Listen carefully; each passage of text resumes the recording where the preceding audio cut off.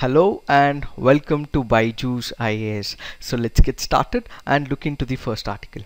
The first article of discussion is about Public Safety Act. What is the context? Former Chief Minister and National Conference Vice President Omar Abdullah promised to repeal the controversial Public Safety Act if his party comes to power in Jammu and Kashmir.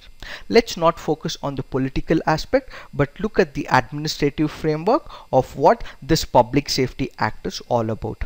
Let's get back to the background. Back in 1970s, timber smuggling was a major issue in Jammu and Kashmir. This was a major loss to the government as the government was losing on its revenue front. In order to overcome this issue, take action against the timber mafia, Sheikh Abdullah government came up with a tough measure in the state by introducing this act, that is Public Safety Act of 1978.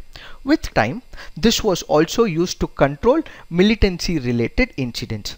So any individual who can pose a threat to the life, security and property can be detained by the Jammu and Kashmir government without any trial for a period of about 3 to 6 months. The next question is, who passes orders under the Act and on what basis? The detention order under the Public Safety Act is issued by the district magistrate after police recommendation. So the police prepare a case file, they prepare a dossier against the accused and submit it to the deputy commissioner detailing why a person should be detained under this particular act. So they'll give all the case studies, reason out why this person or the accused has to be put behind bars, and this will be read by the district magistrate. So in case the district magistrate feels that there is merit in the case and this person could be a threat to life, security and public disorder, then it will be a yes from district magistrate, he'll be put behind bars. The district magistrate feels that it is a no and the accused has to be released immediately, then the police commissioner or the police officials will have to listen to it and immediately release the accused. So it is the discretionary power that is given to the deputy commissioner to accept or reject that recommendation and accordingly pass an order for detention under the Public Safety Act. In most of the cases, what usually happens is the district magistrate usually pass the detention order without even questioning the police. So what we have to understand is that this particular Public Safety Act has come up with certain statistical evidence for the same. So what are the statistical evidence? According to 2010 Amnesty report, a lawless law detentions under the Public Safety Act was seen. At least 10,000 to 20,000 people have been detained under this preventive detention law since it was enacted in 1970. There have been 1,000 detentions between March 2016 and August 2017 under the Jammu and Kashmir Public Safety Act of 1978. Hurriyat leader Masrat Alam has been booked under the PSA for 17 consecutive times. So what this reveals is that there are certain concerns within this Public Safety Act. So let's try and understand what are these concerns. The first important point that we have to understand here is that political opponents are silenced. Over the past 3.5 decades, the government has frequently used this act against the political opponents. So there are people of a particular political party or a political section or organized group. In case these are the organized group voicing their opinion against the ideology of the government in power, against the government, then these set of organizations or political opponents are immediately silenced. Why? Because their voices are silenced and put behind bars. Next key concern is undue delay. So what do we mean by it? Many in the rural areas are uncertain about the legal process. So they do not know how to go about the readdressal when a particular person is arrested and put behind bars in the Public Safety Act. And what do? Instead of approaching the courts, they approach a political person, let's say the MLA. So he approaches the MLA and in order to get these appointments, convince the case of the family member and provide new evidences to these MLA as well as the political person, it takes undue delay. On one side, they do not know how the legal system works. On the other side, they'll have to get the appointments of the MLA to convince them, provide them evidence, and this particular process takes a long duration. So this undue delay is also been another concern while people and their family members are put behind bars. Next concern this article goes on to speak about about is in terms of unrest and curfew. We did understand that there are people who do not understand how the legal process works, but there are also people who know how the legal process works, and for all the legal evidences, legal proceedings to happen, they'll have to go to the High Court or the relevant courts. Let's say the High Court of Srinagar. Majority of these areas that we see in Srinagar are most of the times in unrest or curfew is enforced in this particular area. So even if people want to continue with their legal proceedings, there are practical difficulties like unrest where buses do not travel to that area and curfew is imposed in this area. As a result, they are still not able to make sure that their family member or friends are returning from the prisons. Next important point is young children are arrested. Originally, when we look into this particular law, any person above the age of 16 years can be arrested. But there were certain changes and amendments that were made, and this amendment and the current change puts it at about 18 years. Young children as age of about 12 years are also arrested. And how do the police arrest these people? One is just because they see a particular hairstyle, they see a particular beardo style, or they feel that there is a person who has a tattoo and they sense that this person can be a security threat. The police on arbitrary basis are arresting people and putting behind bars. So the police have no substantial evidence, the police have no statistics whatsoever, but just because they feel, they sense that this person could be a problem with no evidence whatsoever, they are putting such young people at the age of 12 behind bars. It allows all these police people to continue with their shoddy work, repeating this particular work time after time and getting away from this particular Public Safety Act. Another key concern is there is no common structure for approval. So initially when we discussed as to who will be providing these permissions, we discussed that it is the district magistrate. This act is enforced in number of areas. So you have district magistrates in different districts. So law is in such a way that it gives arbitrary power to the district magistrate to accept this particular proposal by the police commissioner. So what this means is the law which should have given skeletal structure and the framework was supposed to be given to the district magistrate. It is within these boundaries, within these contours that the district magistrate has to give permission. But what happens is there is no common structure that has been laid under this Public Safety Act. So because there is no structure that has been laid, whatever the police commissioner or the police officials go on to propose to these district magistrates, they are accepting these proposals and the people are just put behind bars. So these are the various concerns that have been voiced in the Public Safety Act. But with time, because of all these concerns, the human rights activists voicing their concern, political organizations raising their voices, there have been certain amendments that have been made in the year 2011. So originally when you look into this particular architecture or this particular law, what was happening was a particular person in the name of public order could be arrested for an year or a duration of 1 year, and this has been currently reduced to about 3 months. And in the name of security, any person could be pushed behind bars for a period of about 2 years, and this has been reduced to about 6 months right now. However, the most important point is there is still the provision for revision, and the detention period can be extended to 1 year and 2 years respectively. So what is the conclusion? What is that we can draw from this situation? The state has been using this Public Safety Act arbitrarily and arresting anyone it views as dangerous. So it is very absurd and vague and disastrous for the state to be using this, and when all allegations are made with no statistical evidence that is being provided. Instead of using some institutional procedures that are already laid in the law, instead of using the human rights safeguards of ordinary criminal justice system, the law is used loosely against the political activists, members of the political groups, young people and descendants against whom there would be insufficient evidence. So what is that we can draw is thousands are languishing in jail. Even for those that are released, the possibility of redetention hangs like a sword over their heads. This erodes the credibility and belief in the criminal justice system. So this is what we need to understand in reference to this article. Let's look into the next article.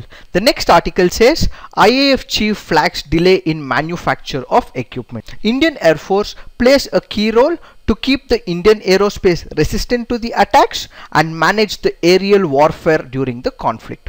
Its motto is Nabha Sparsham Deeptam, which is taken from Bhagavad Gita, which means touch the sky with glory. So the air power is a major player in the future conflicts in case there is a possible threat that is emanating from the other countries. However, what we have to understand here is that there has been certain concerns that have been voiced by the Air Chief Marshal. The Indian Air Chief Marshal has voiced his apprehensions about the domestic developments of defense equipment due to its undue delay in the delivery. So what we have to understand here is there is constant need for manufacturing and upgradation to meet the demands of the current day Air Force. But development of these equipments indigenously has taken incredibly long time, and because of this the armament and technology has gone obsolete. And what are we speaking about? This is in reference to the Tejas. So what happens is the Indian Air Force has come up with technology upgradation. It has suggested the same to the Hindustan Aeronautics Limited. So by the time this particular technology is implemented and delivered to the Air Force, the technology would have already become obsolete. So what this article goes on to say is, by the time the Indian Air Force has given a particular technology upgradation and by the time it is delivered to the Indian Air Force, the technology in itself has become obsolete. So what it has gone on to recommend is, during this process of transition where you are implementing a particular program and this program has not been delivered to the Indian Air Force, there is a dearth in the squadron strength. So in order to overcome this issue, what we need is purchases of new aircraft that needs to be accommodated from other countries. So what it has gone on to say is that we, the India and the Indian Air Force, are ready to comply by the indigenous growth. We are ready to comply by those equipments that are manufactured by the Hindustan Aeronautics Limited. We are completely happy with this particular progress of indigenization. However, when there is a possible threat that is emanating from our neighbors would not know whether we have the squadron strength or not. So what we request you, the Hindustan Aeronautics Limited, is kindly make sure that this process does not cause undue delay, because the enemy does not know whether we have the aircrafts or not. So kindly buckle up and make sure that this indigenized process or indigenized development is fast and delivery of equipments happens on a faster pace. So this is what we need to understand in reference to this article. So moving on, let's look into the next article. So the next article says heading towards strategic instability. So let's try and understand what this issue is all about. There is a revolution in the military affairs, and this has attracted the attention of strategic analysts and policy planners who are studying in detail about the defense segment in and around the world. So what these planners are currently doing is their current focus is on military thinking across the world, and this is because there is a constant moving away from the traditional military hardware structure, which involves large number of soldiers, to high-end technologies. So what do we mean by it? What does this mean is because the number of soldiers who are employed in the traditional system will be completely reduced. The casualties because of employing these soldiers will be completely controlled, and what we will have is the replacement of the human power by high-end technologies. So what are the high-end technologies that we are speaking about? Currently, when we look into the high-end technologies, what we have is the artificial intelligence, big data analytics, satellite jammers, hypersonic strike technology, advanced cyber capabilities, as well as spectrum denial and high energy layers. So this article goes on to speak about the mode of operation from the traditional system of employing these type of people, that is human centric, to the new type of technology orientation. So as a result of this upgradation, the government needs to come up with suitable adaptations as well. One such move that the government of India has also taken comes up way back in the 2018, where the government decided to set up 3 new agencies. So what are the 3 new agencies that we are speaking about? One, the Defense Cyber Agency, then you have the Defense Space Agency, and then the Special Operations Division. First, let us try to understand what this cyber agency is all about. Armed forces in itself are alive to cyber threats which are emanating from multiple countries. These armed forces are still not immune from the cyber threats. In order to overcome this issue, the government of India in 2018 2018 came up with this particular agency called as the Defense Cyber Agency. So the facility, once operational, will pull in all resources from different sectors. So you have the Army, you have the Navy, and you also have the Air Force. So the personnel from Army, Navy and Air Force will be coming up together, and they will be part of this agency called as the Cyber Agency, where they will be able to address all the threats in the cyber domain. This will be the first ever dedicated cyber wing in the army, which will have people from about 200 to about 1000 people. So all these three people from three different platforms to come together, and these come together and form an agency, and this agency will make sure that there is no threat to the military. So this will come under the command of Chairman, Chief of Staff Committee, and work closely with the National Cyber Security Advisor. To start off, how this agency will work with, there will be a Defense Cyber Agency that will be based in the IDS. So what does IDS stands for? It stands for the Integrated Defense Staff, and it is in this particular place we will have the headquarters initially, and later dedicated units will also come up within the other army commands. The next agency that this particular architecture of the government has come up with is the Defense Space Agency. What is the importance of this Defense Space Agency? China, for that matter, as we all know, is one of those countries which is fighting out with United States of America in technological upgradation. China has also demonstrated its offensive capabilities in the space. What we are doing is we are utilizing the space in the healthy development, using it for communication, satellite development and so on. This is for the developmental process. But on the other side, India is lacking behind in the offensive forces. However, what we see is China and USA have breached all this, and they are also implementing the offensive capabilities. One such example is in the form of DN3. So there was one of the missiles called as the DN3. This is a long range missile interceptor which is called as DN3, which has been able to accomplish this offensive process in the space agency. So we have China doing all this, and there is also United States of America increased its presence in this particular area. So China is the second country after the United States of America to have demonstrated this capability. So in order to make sure that India also has an offensive capability like China as well as the United States of America, the space agency is what will deliver the goods for us. So it will have a constant coordination with the Indian Space Research Organization as well as the DRDO. Currently we are looking only at the developmental purposes. We do not have any offensive purposes, but because China has, because USA has, and there could be a possible threat to our developmental projects in the future, India also needs a space agency, and this space agency is what will deliver the goods to us, and this will have close coordination with ISRO as well as the DRDO. The next important tool is the Special Operations Division. So this Special Operations Division will have commandos from the Indian Army, Indian Navy as well as the Indian Air Force.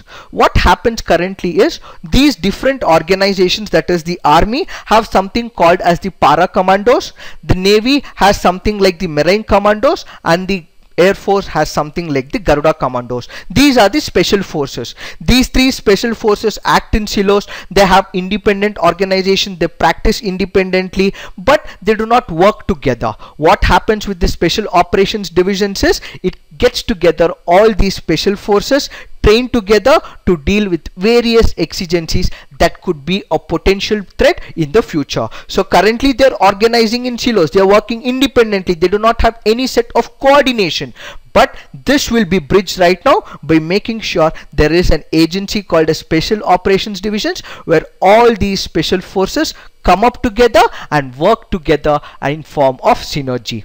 So these three agencies that India has come up with in order to make sure that India is not lagging behind in the high-end technology. However, what we have to understand is because of all these that India is coming up and majority of the other countries are coming up, these type of agencies that are being developed in India as well as the other countries could be a potential threat, and this can disturb the tranquility. So what this article goes on to say is that the technological upgradation, the increase in the high-end technology, and all these upgradations that we currently see can disturb the peace and tranquility and also the stability that we currently see in the environment. So let's try and understand what are the concerns that have been voiced in this article. So the first thing it speaks about is, it says that strategic stability is itself questioned.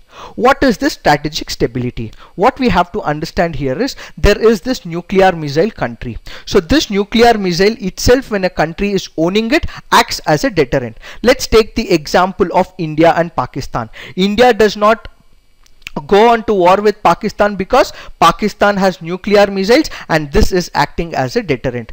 Pakistan does not come on war to India. The primary reason is because India has a large nuclear missiles and it can be a threat to Pakistan. So this nuclear presence, nuclear missiles in a country could act as a deterrent, and that is the strategic stability is all about. So what the strategic stability basically means is, it is a state of affairs. It is a way how a state conducts its affairs, in which countries, that is the neighboring countries, are confident that their adversaries would not be able to undermine their nuclear deterrent capability. Currently, because of new set of organizations, new set of high-end technologies, this strategic stability is itself questionable. How? The major reason how countries are able to have peace and tranquility is in the form of deterrence. But currently, due to high-end technologies, what we will have is, these hypersonic glide vehicles will eventually replace these conventional delivery systems. There will be real-time tracking, and surveillance may take major strides, and artificial intelligence tools will also be used. Survivability of nuclear arsenal can also be taken. So this whole idea of deterrence in itself can be dismantled and destroyed due to advanced artificial intelligence as well as the other tools of technology. So this strategic stability, which is acting as a deterrent right now, will not be used in the future because of the artificial intelligence tool, which itself will destroy those type of arsenal and those type of missiles, is what is being discussed in this article. Next important point that this article goes on to speak about is in terms of the strategic competition. So what the strategic competition basically means is, you have number of countries currently. Let's take the example of United States of America.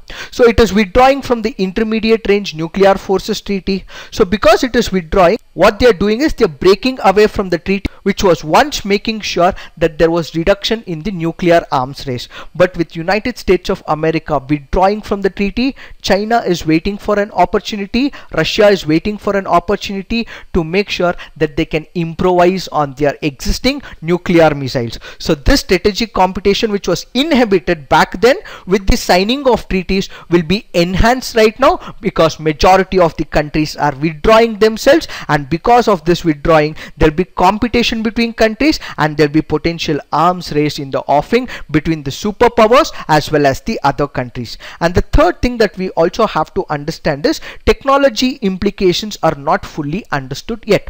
What do we mean by it? Let's say, for example, there are high-end technologies, artificial intelligence tools that are implemented. So these technologies that are implemented are unlike the human control. When it comes to the human control, these are the ones where delivery happens with the human presence. So the humans are able to control the mechanism, but with artificial intelligence tools where their programmed algorithms are related for them, there is no control of it, where there is no human presence, and because of it, the technological implications, the casualties will not be able to be predicted. So technology implications are not fully understood because of this particular program. Another important point that this article goes on to speak about is in terms of the cascading effects. So what do we mean by cascading effects? Let's take for example China. China is one such country which has improvised in its technology. So the China is directly competing with the United States of America. So it has its own set of offensive tools, it has its own set of jet aircraft, military equipments as well as nuclear missiles, and it has recently also come up with certain offensive space programs as well. So because China is directly fighting out with United States of America for global supremacy, what this will also lead us that India will also build up certain certain ammunitions as well. Why? Because China is not fighting out with India but with United States of America. But this can also be a threat to India. Sometime when there is a conflict, it can be also imposed on India. So what is India doing? India is also waiting for its chance, and India will also develop new set of identities, new set of equipments, and new set of offensive capable defense protocols. So what India is doing is, just because China is coming up with these set of tools, India is also competing not in the magnitude with respect to China and USA, but at least with whatever capability that it has. Now, because India has developed its own offensive tools, what this will lead to is Pakistan developing its tools. Why? Because Pakistan now senses that India is developing these type of tools and it can be a threat to Pakistan. So what Pakistan will right now do is it will come up with its own set of offensive set of tools. So one country building up these set of offensive technologies will make sure that other set of countries are also matching up. So there is one country A, it connects with country B, and then you have country C which is also developing these type of missiles, and this is what is called as cascading effect. So what we have to understand here is the traditional way of military which employed the people has been moved away, and what we have is a technological upgradation. And because of this technological upgradation, the strategic stability is questioned, strategic competition is questioned, technology implications are not understood, and this will have a cascading effect. So what this article currently goes on to do is that government which has come up with this particular idea of defense cyber agency, space agency, and special provisions division will have to have a relook. Why? Because this can have a cascading effects. Now Pakistan can start developing its own set of tools and offensive mechanism. So in order to make sure that this is not being done, the government will have to revisit is what this article all about. So what has it said is that there are inherent flaws in this particular agency itself. The Defense Space Agency will be taken care by the Air Force. The Cyber Agency will be taken care by the Navy. The Special Operations Division will be taken care by the Army. So what you have is individual departments. Ideally you should have had synergy, but again there are these agencies taken care by different institutions, so synergy is missing in itself. This is another point it makes. Another point is these type of organizations again come under the cloud of the civilian government, civilian bureaucracy. Ultimately, even if the bureaucracy of the defense makes certain decisions, but it is the civil services which dominates it, and it is what takes the decision. So ultimately, whatever recent moves that the government has come up with will have to have a relook. Even if the government is coming up with this particular protocol, a synergy is required, and the defense will have to take a call rather than the civilian bureaucracy is what this article all about. So this is what we need to understand in reference to this article. So let's look into the next article. So the next article says giant cavity in Antarctic glacier signals rapid decay. So what is that we are speaking about? We are speaking about the Thwaites Glacier, which could be a potential question from your prelims examination. So what is the context? A gigantic cavity which is about 1000 feet tall is growing in the bottom of this Thwaites Glacier, and this is part of the Western Antarctica. So there will be a question in your prelims which will ask you, where is this Thwaites Glacier? Kindly remember, this is in Western Africa, and it has been reported that there was one of the study that was conducted by the NASA scientists where they go on to say that this glacier is currently disintegrating, and because of this disintegration of the glacier, what we will see is rapid decay of the ice sheet and acceleration in global sea levels due to the climate change. So this particular cavity which is accelerating its global sea levels due to climate change was revealed by ice penetrating radar in NASA's Operation Ice Bridge. So apart from the radar that has been used by NASA, there have been other set of data that was collected by the Italian as well as the German radars as well. So what we have to understand here is, how did the scientists measure the ice loss when it comes to this particular glacier? Currently there is no single protocol or no way to monitor the Antarctic glaciers at the ground level. So we won't be able to go up to this particular ground level because of its coldness, because of the abrupt air that is there within this region, operation, so they are not able to go up there physically and measure the ice loss. But instead, what the scientists have currently used is this particular radar in the form of Operation Ice Bridge. So what happens is, when there is constant glacial melting that happens, there is movement of the ice, there is movement of the water. So because of the movement of the ice and water and surface height of the ice, the scientists were able to come to a conclusion that there is rapid increase in the ice sheet melting, and this has been caused due to the constant climate change. So this is what we need to understand in reference to this article. So let's look into the next article. These two editorials are again very important. This is dealing with the NRC as well as the citizenship bill. This we have discussed n number of times, and apart from this, the 10% bill that the government has come up with is all this article all about, and we have discussed this once again in our earlier CNAs as well. So moving on, let's look into some of the prelims practice question. It says, consider the following about GSAT 31. It will provide services from geostationary orbit in KU band. It will be responsible for delivery of high quality television, telecommunication and broadcasting services. Which of the above statements are correct? And the answer for this is both. Let's look into the explanation. So this was with respect to current affairs today. So the Indian Space Research Organization will get its new communication satellite. So GSAT 31 is a communication satellite that will be launched from the French Guiana on a hired European rocket. So this GSAT 31, which is weighing 2500 kg, will replace the INSAT 4CR. This INSAT 4CR with 12 KU band transponders was put to orbit in September 2007 to drive what was then a new DTH industry. So this is what an explanation for that particular question. Moving on, let's look into map based question. The Sargasso Sea is present in which of these oceans or seas?